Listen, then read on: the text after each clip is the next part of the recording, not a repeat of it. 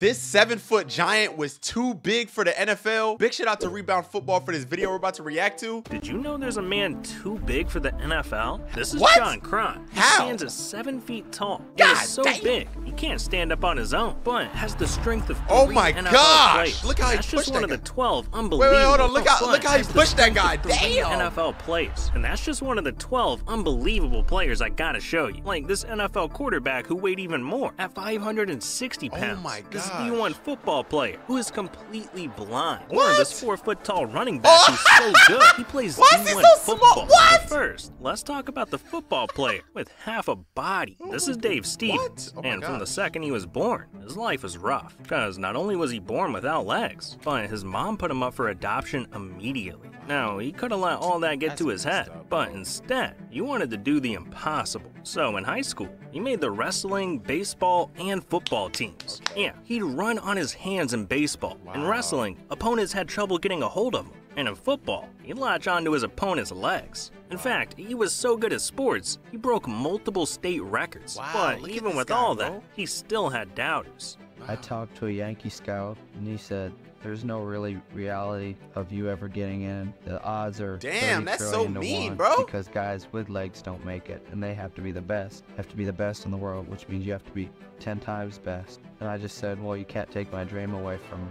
But by the That's a fact. 1980s, I feel like, bro, like, just let him in, bro. Like, let's show some love, bro. You know what I'm saying? Like, come Dave on, bro. became the only legless college athlete in the world when he played for Wow. Augsburg University football, baseball, and wrestling teams. Wow. But despite already proving everyone wrong, Dave had his eyes set on something much bigger, the Okay. NFL. And one day in 1990, Dave got the call. No It was the way. Dallas Cowboys, asking if he wanted to come down for a tryout. What? As he sat waiting for his turn at the Cowboy Open tryout Bruh, yesterday, I Dave hope they Stevens signed looked a him. lot Go in the like comments, others them who were hashtag there hope they chasing signed their him. dream of the NFL. It makes me feel lucky seeing him, but yeah, it inspires me a lot. Yeah, it gave me chills up my spine. I talked to some of the players that was trying out. They felt the same way. Indeed they did, evidenced by the spontaneous applause Look at when Dave finished his first 40-yard dash. Good stuff, man. What did he run? Today it means a lot because these are a lot of guys that have the same dreams as I do, and it kind of gave me chills up my spine. I kind of stopped, and it just kind of was like, you know, that's a lot of respect. Now, while he didn't make the NFL, he did get a job at ESPN as a reporter, covering some of the most historic sporting events. Yeah, this man's done more with no legs than I have with 2, but Hey, man, okay. And that was a funny joke, by the way. But listen, bro, we're not really funny because it's kind of messed up. I ain't gonna lie, bro, that's crazy, bro. I wish he would have made it to the NFL, but realistically, I get it. But the fact that he still was able to live out his football dreams through something else, such as being a commentator and stuff like that, hey, I love it, man. That's dope. this next player's missing both of his eyes and That's somehow crazy. made it onto a D1 college team. See, this is Jake Olson, and when he was just 8 months old, he was diagnosed with a rare cancer that caused him to lose his right eye. And then when he was 12, he lost his left eye the same way. But even though he was completely blind, Jake was determined to play football. We went through a number of sad, drills, bro. and I said, oh my gosh, there's no way this kid is ever gonna, learn how to snap. Truthfully, I really sucked the first time. So the coaches kind of just put me aside, okay, this kid's gonna be on our team, but he'll be playing left bench. So every day, Jake would practice long snapping, doing hundreds of reps over and over. Wow, that's trying to get that's the timing dedication, and bro. precision down. And when his high school season rolled around, the coaches couldn't believe it. Jake was the best long snapper on the team. Kept What? practicing all these different drills. And finally, I started seeing some progress and said, oh my goodness. They lined up all the long snappers, and I was snapping, and it was evident that I was the best. And after an Nah. amazing season on varsity, Jake committed to USC, where in his first game, he did this. So Jake Olson, Bro, how about that this for an just inspirational moment. He is out there snapping. Jake, listen to the crowd. Okay. Oh my Look at God. the excitement right there from Jake. Wow. That is so beautiful, bro. I wish my man could have seen how perfect that was.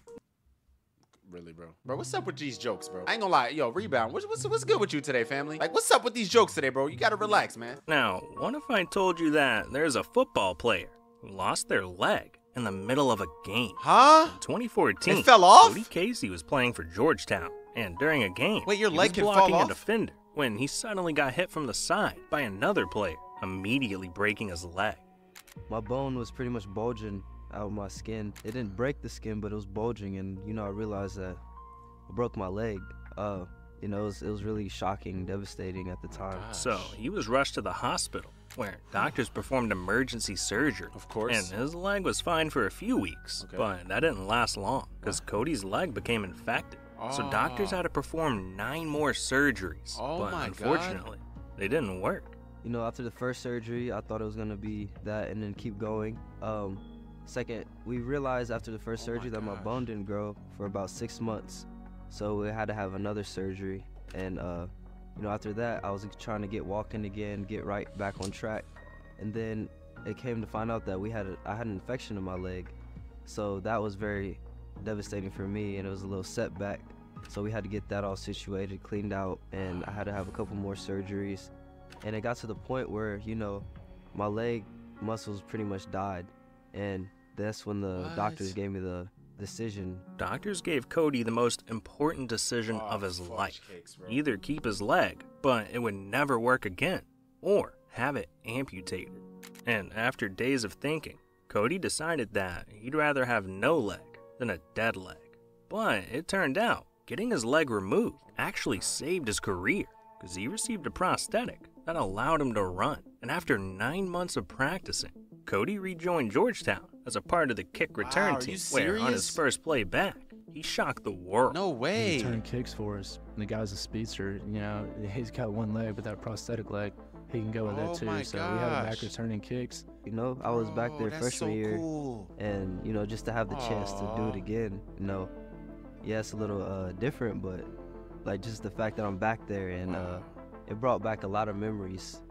And so for us as a team to see a guy out there who's been through what he's been through and nothing stopped him from being back on the field, it was like there's nothing but positives that come from it as a team, from a team standpoint. Man, now that dude's a legend. But now, I ain't gonna lie, bro. These stories are sad at first, and like they're sad as a whole. But when you hear how they persevered, bro, that is just so cool. That just shows you, bro, never give up in life, bro. Always try hard and work hard. Well, we gotta talk about Caden Cox, because he's a college football player with Down syndrome. See, Caden was born with a genetic disorder that causes developmental delays, but that didn't stop him from wanting to do it all. Go to college, play football, and maybe one day make it to the NFL. Yes, sir. Early on, though, let's go, Cody. People told Caden that he could never do it. In fact, people told him he wouldn't even graduate from high school. Damn! So Caden took all that hate to heart and proved everyone wrong. From making it on his high school football team, getting accepted into the Hocking College Hawks, and in 2021, he made his university's football team. Caden had already accomplished more than some people do in their entire lives. Wow. But during a game at Sussex College, Caden made sports history, becoming the first player with Down syndrome to score in a real college football game. Wow.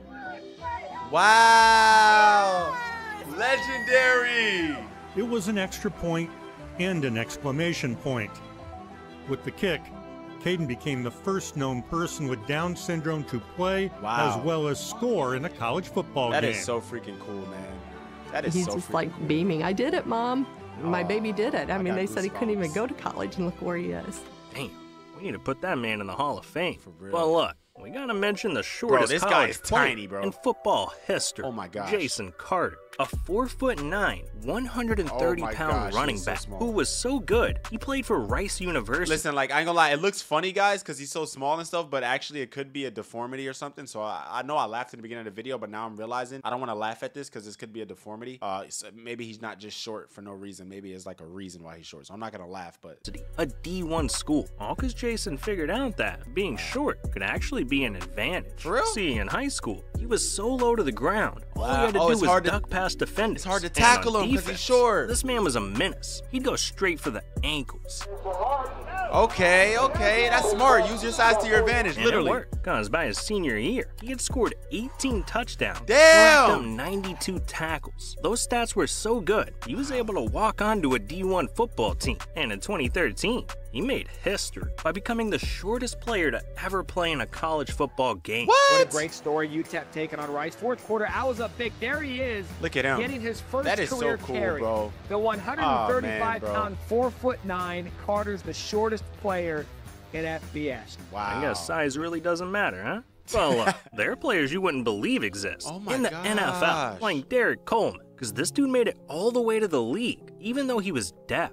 See, in football, hearing is everything. You gotta hear what plays the quarterback is calling. You gotta communicate with your teammates on defense. Hell, if you can't hear footsteps, you might get blindsided. So Derek had to invent an entirely new way of playing football by spending hours perfecting lip reading, figuring out exactly what play was being called, not only through helmets, but through mouth guards. And this paid off big time, because Derek became one of the best players to come out of California, earning a full-ride scholarship to UCLA. And in 2012, Derek made history, signing with the Seattle Seahawks and becoming the first offensive deaf player in NFL history. Wow, first offensive deaf player in NFL. Hey, just for that, bro, I'm about to throw in a Seahawks jersey. Hey, man, you see it. Big DK Metcalf. Yes, sir. Let's go. We're the first person in the entire history of the NFL to play offense and be deaf. You think how my football career started? I thought it was some pantyhose to cover my hearing aid, and now I'm here in the NFL. I think everybody has their unique story, and that just happens to be mine. Wait, how can he talk? I'm confused, bro. Go in the comments and help me understand. Like, if you never heard anyone speak, how do you... I'm confused. I don't want to offend or say anything wrong. Go in the comments and let me know. I'll pin your comment. Inform us. Give us actual information, like actual informative information, so everyone that's also thinking like me and wondering can get an answer. Did you feel like you had a disability when you were growing up? It wasn't really until I got to junior and high school when I started realizing that it's not really a disability, it's an advantage. Advantage? How? I can turn people on and off whenever I want. Man, you might not be able to hear it, but I'm cheering for him. Now, we gotta talk about how a college player is dominated with one hand. Meet Alex Hurlburt, and he's been missing his left arm since birth, but that didn't stop anything for him, because Alex was able to train one arm to become ridiculously strong, which was enough for him to become one of the best linebackers in the state of Oregon, even winning the Conference Player of the Year. But the craziest part is, this man got a full-ride scholarship to play D1 football for the University of Montana. This week he found out he'll play Division I football on a full-ride scholarship at the University of Montana. Anything's possible. I mean, I never saw myself playing college football. This isn't about his arm to me. This is about him being a great football player and a great human being, and that's the part I'm most proud about. And after his football career came to an end, Alex made his disability look like a superpower when he became a one-armed powerlifter. Hey, this dude is deadlifting over 600. Oh my God, look how red his face is. Is that normal, guys? I don't think that's a normal amount of red, brother. I think his head is about to explode. Pounds with basically one arm. But down in Louisiana, there's a player that's going to change how football's played forever. Is that a girl? We got to mention the college football player. That's a woman. I'm that's talking dope. about Haley Van Voort. Okay. And since she was 5, all she's ever wanted was to make it to the NFL. Wow. So she practiced every day. until Damn, she was she's stronger than me. I need to get my muscles up, bro.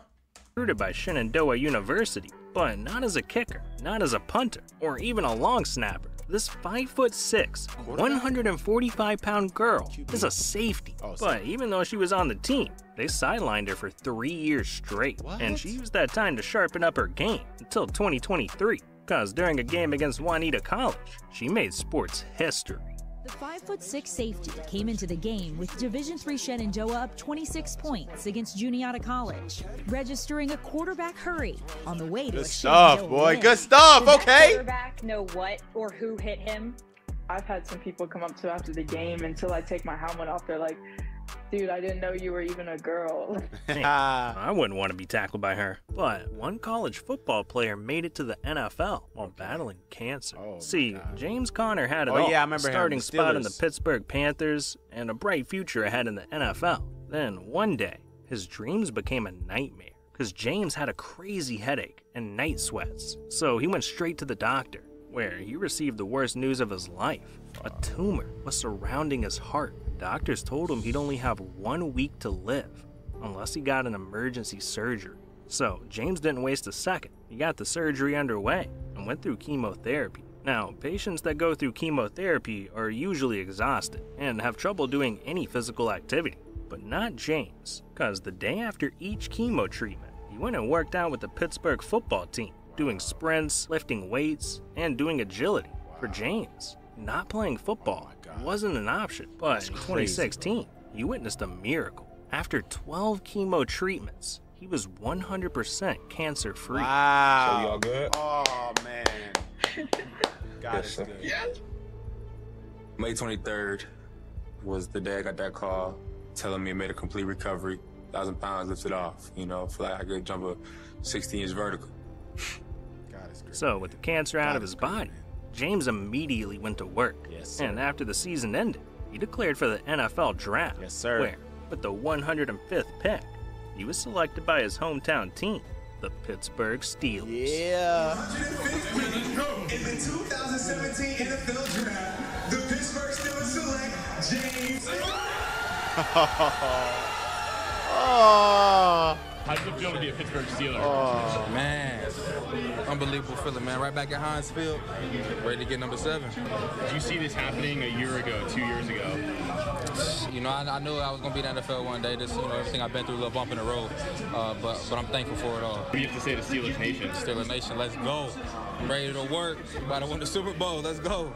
Man, football is easy compared to what he went through. But there are a lot more unbelievable athletes coming up. Like the 7-foot monster, too big for the NFL. The 560-pound NFL quarterback. Or this NFL kicker without a foot. And we'll get to all that and much more. But first, we gotta thank our sponsor, FanDuel. No, sir, they're not paying me right now, so I'm going to skip this. But I would like to work with FanDuel, so if you want to work, hit my line, man. Long haul. Problem. Find the numbers on the screen for help. And of course, thank you to FanDuel for sponsoring this video. But we gotta talk about the NFL kicker without a foot. See, this is Tom Dempsey, a football player born without most of his fingers on his right hand and missing all of his toes on his right foot. So playing any sport seemed impossible. That's crazy. But one thing that Tom had was incredible strength. So in high school, after his coach told the team that they needed a new kicker, Dempsey raised his hand, and everyone looked at him like he was insane. So he took the cleat off his bad foot and booted the ball past the end zone. Dempsey realized his foot was a literal brick. And from that moment on, he was destined to be a kicker. So after months of kicking, San Diego Chargers head coach Sid Gilman happened to stop by their campus and saw Dempsey kicking. He knew immediately that they needed to have him on the team. So in 1968, Tom Dempsey signed with the Chargers, and they hooked him up with a new shoe that featured a flattened toe area. And bro, that is a legendary shoe, bro. Wow, I would love to get a hold of one of those shoes just for like memorabilia purposes, bro. I know that's legendary. I wouldn't even sell it. I would just hold on to it. That is so cool, bro. He functioned like a sledgehammer. In his first season, he was killing it, hitting field goal after field goal. And on November 8th, 1970, Dempsey's team was down 2 with just a few seconds left, and they needed a field goal to win it all. Only problem was, they were 63 yards out, which if he made it, it would be the farthest successful field goal anyone had ever kicked. No way he made it. He lined up, and this happened. From that day on, the play became forever known as the kick. And Dempsey became an NFL legend.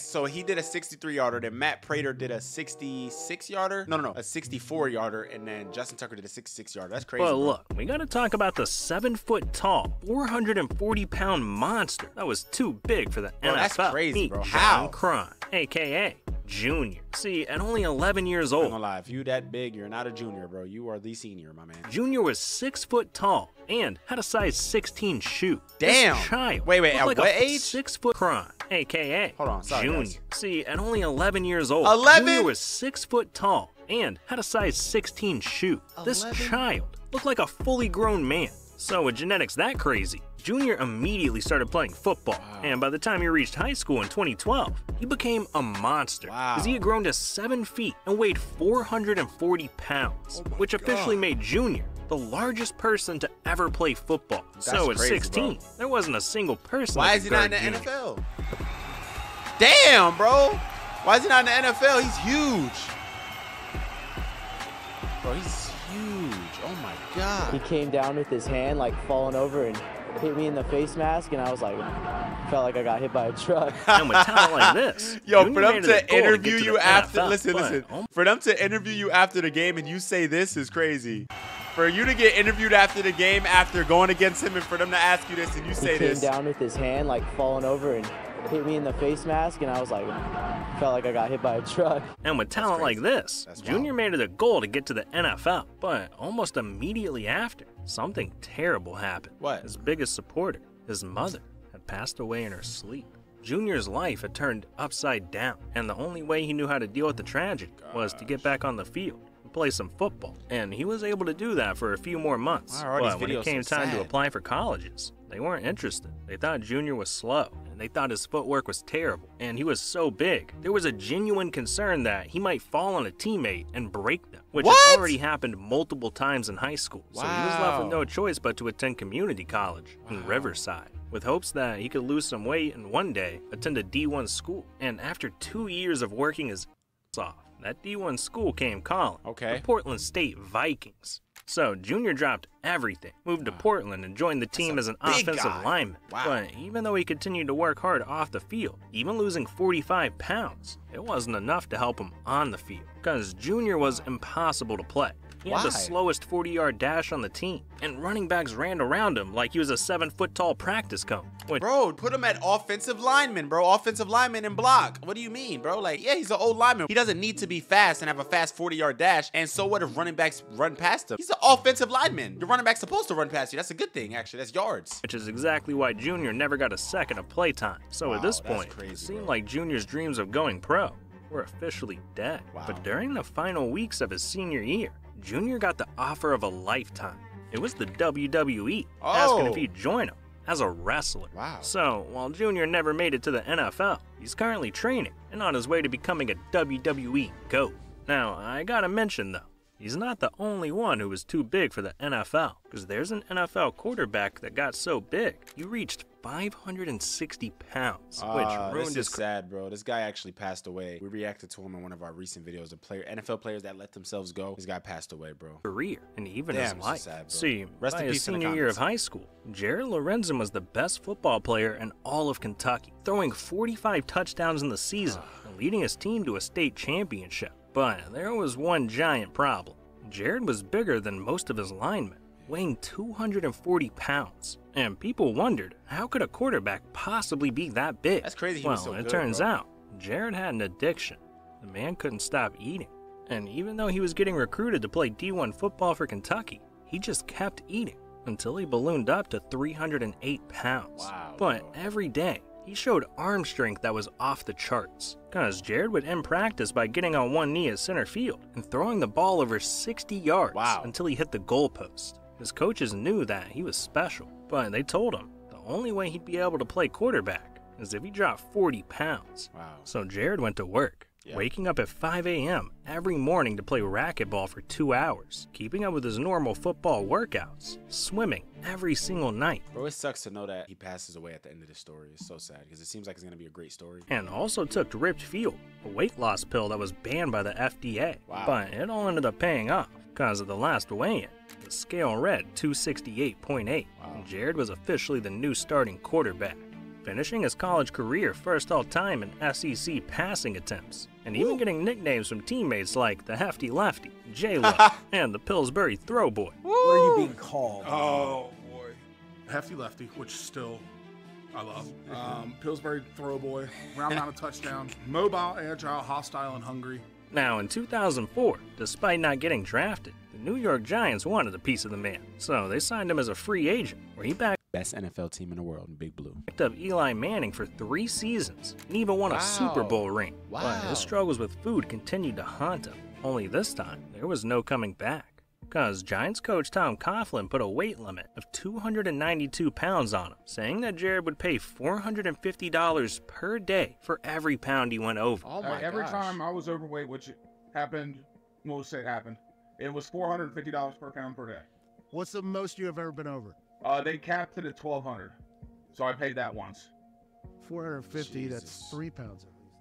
Yeah. My weight, I had to be between 288 and 292. Wow. Yeah. It's just so funny to me that they didn't try to put like an athletic weight on you. They just wanted to restrict you to save you. I'm getting 300. Yeah, that's all it was. That's when he realized he had a serious problem. Because his food addiction was so bad, he did everything he could to lose weight, besides change his diet. Skipping every meal before weigh-in, spitting in a bottle all day to get rid of water weight, and even going fully clothed into a sauna, trying to sweat everything out. All just to barely make weight. But the moment he made weight, he went right back to the junk food. Wow. Eventually, though, he just couldn't lose the weight anymore, and no NFL team wanted him. Food had literally killed his NFL career.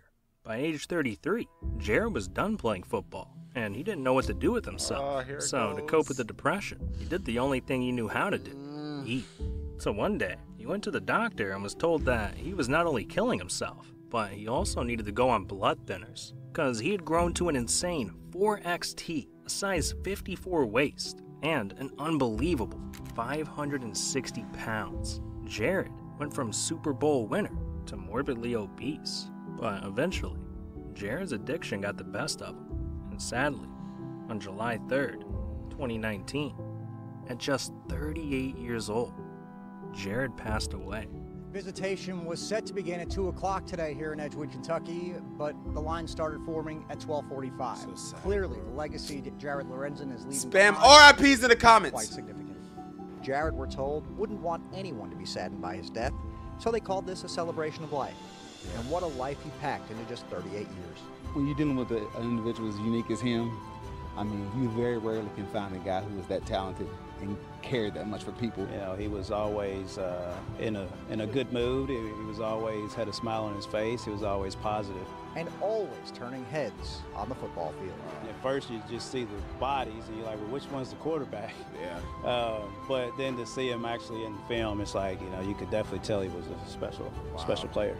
Who was probably best summed up by an uncle, Terry Conley. It'll be a long time before you find another one like him. Didn't even have to know Jared at all to feel that way about him. Wow. Legendary. Yeah, rest in peace. Yo, good stuff. I think Rebound Football took my advice. I don't know if he watches my videos or not, but usually in his videos, bro, he'll talk about somebody dying and then just like move on to something else as if it's like he'll be like, sadly, this guy died. But on to Michael Vick and his illustrious career. It's like, bro, I think ending the video on the sad note with a tribute is way better, bro. I love this. Is a W video, bro. It already has, look how many views in 6 hours. Holy W. I like this video, man. Good stuff, Rebound Football. Love, family. Hey, man, I hope you guys enjoyed this video. You know what we do, man. We're going to go ahead and do a health check on the channel real quick. I actually wasn't supposed to record today. I was supposed to spend time with my girlfriend, you know, but I was like, hey, man, I'm gonna lie, this new video from Rebound just dropped. I got to go react to it for the gang and get it out, you know what I'm saying? So if we take a look at the channel, we're at 14.1K, 17 videos. Really, really good, guys. We're looking solid. Look at these views, man. Everything going up, man. I ain't going back to y'all boys. We going stupid. Let's get this thing rocking, man. I love you guys so much. I appreciate the love and support. Make sure you always put God first. I'll see you guys in the next one. It's your boy, Eli Mack. Rest in peace, too, to all the guys that we lost, man. Gang, gang.